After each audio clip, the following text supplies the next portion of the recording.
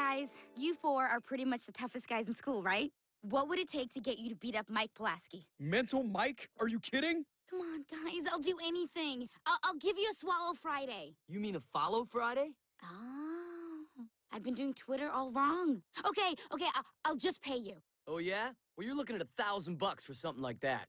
$1,000? Right, but it's gonna be hard to get that kind of money. I mean, I'm not Judge Judy. Hi, I'm Judge Judy. I get paid $45 million a year to yell at people who have nothing. Now, here's an ad about a fat people disease you have.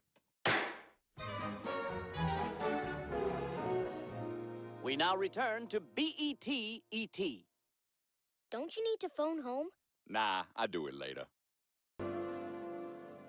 What's going on? Did that kid from the future come back?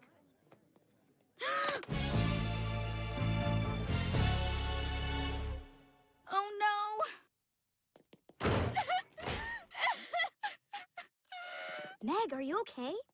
You guys, I've tried everything, but it's hopeless. He's going to kill me. I can already picture my funeral. Thanks, didn't want to pay for the whole. This is such a nightmare. But at least I have you guys. I don't know what I would do without you. Yeah, about that. Listen, Meg, we decided that maybe it's best if you don't talk to us anymore. Yeah, we could be targeted by association. I don't want to get beaten up by a guy unless it's in a limo after prom. So, you're all gonna ditch me when I need you most? Yeah, Meg, it's natural selection. This is how it works in the wild. Hey. Hey, how you doing? Hey there. Hey, nice spot, huh? Oh, yeah. Oh, yeah, it's great, especially because of that thing over there. You know what's in there? Corn. Really? Wow, I could go for some corn. You're dark, Raj. I don't care. Good luck, Meg. Now, we must retreat into the shadows. What am I gonna do? Sounds like you have a pretty big problem, Meg. Huh? Mr. Quagmire? What are you doing in here? This is my base of operations. Mr. Quagmire, the girls' gym class will be in the showers in 20 minutes. Thank you, Shirley. She's been with me 12 years. It's her birthday today. Didn't get her anything. Ugh. So I guess you heard about the fight, huh? Oh, yeah, they're talking about it in all the girls' bathrooms. I'm so dead. No, you're not. Because I'm gonna help you defeat Mike Pulaski. You are? That's right. Be at my house first thing tomorrow morning and we'll get started. Wow, thanks, Mr. Quagmire. Well, I better get home. What a good way to get around town. Okay, Meg, you got a bully problem, and I'm gonna help you. But, Mr. Quagmire, why would you want to help me? Because I was once in your shoes, Meg. I wasn't always the confident guy you see before you. You see, I too was terrorized by a bully. It was 1986, and the Cola Wars were at a frenzy.